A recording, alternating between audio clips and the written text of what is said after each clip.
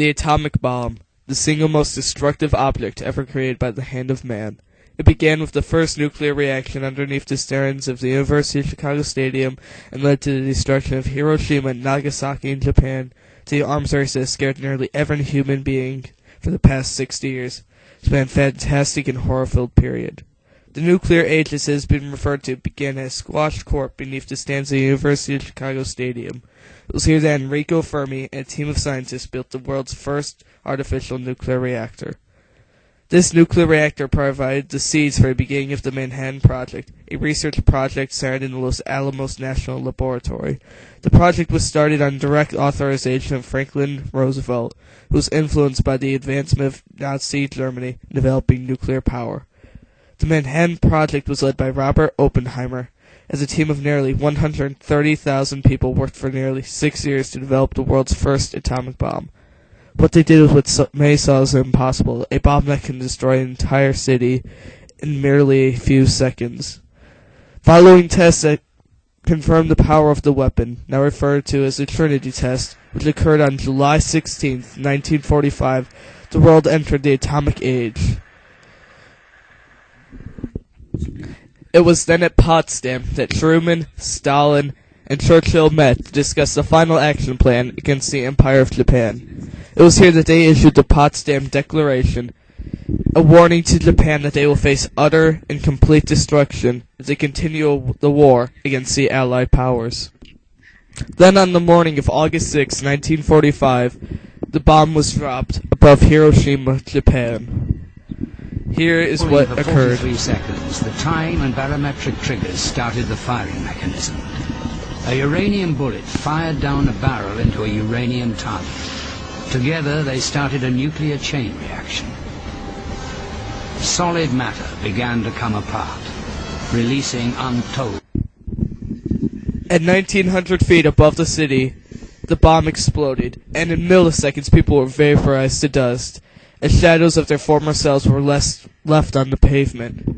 In just a millisecond, thousands were killed instantly, and over 200,000 people have died from the 5-ton bomb, which, sadly, did not force Japan into submission, and the Allied powers used another bomb. As shown here, one can see the pure destruction of the atomic bomb, as over 90% of Hiroshima was completely wiped out, and the city was completely leveled. The people on the ground experienced pure terror, and this person shows what it was like to be there. To the west, thought the east might be better. People were going in every direction, in total silence. Not only was the city destroyed, but nearly every person felt the result of the impact directly. So you can see, the heat from the massive explosion scorched off skin of many people.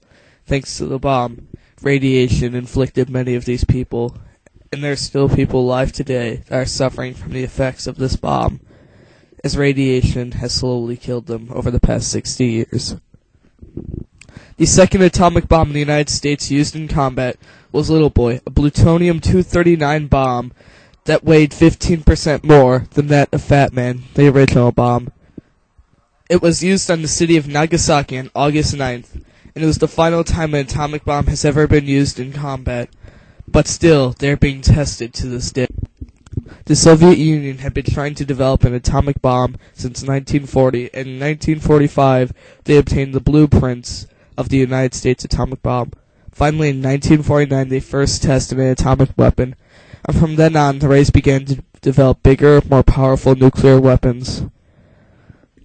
Then, for the next 60 years, more powerful nuclear weapons began to be developed, new delivery systems began to be developed, and new countries gained the ability to develop weapons.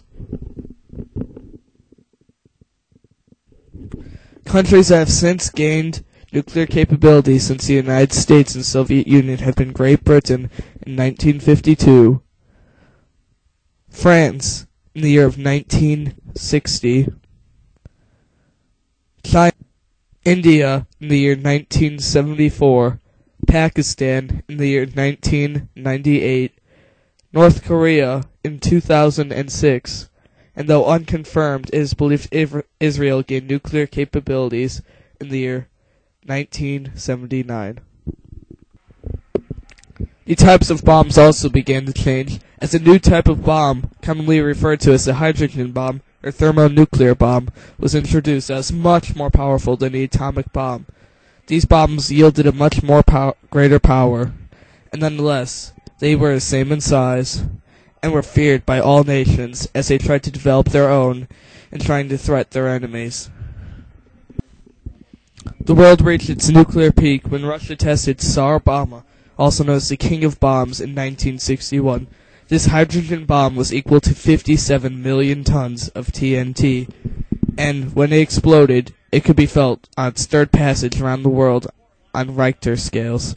Truly, this is the greatest display of human power, and since this time, no other bomb has reached this power.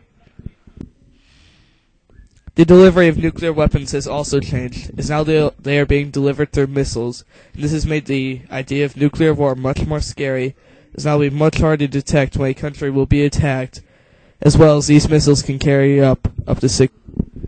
And the Mahmoud Ahmadinejad-led Iran seems to be making advancements every day as they advance closer to gaining nuclear capabilities. And the question nearly every person seems to ask themselves is, can we maintain this Earth? Can we maintain the planet that has existed for 4.6 billion years?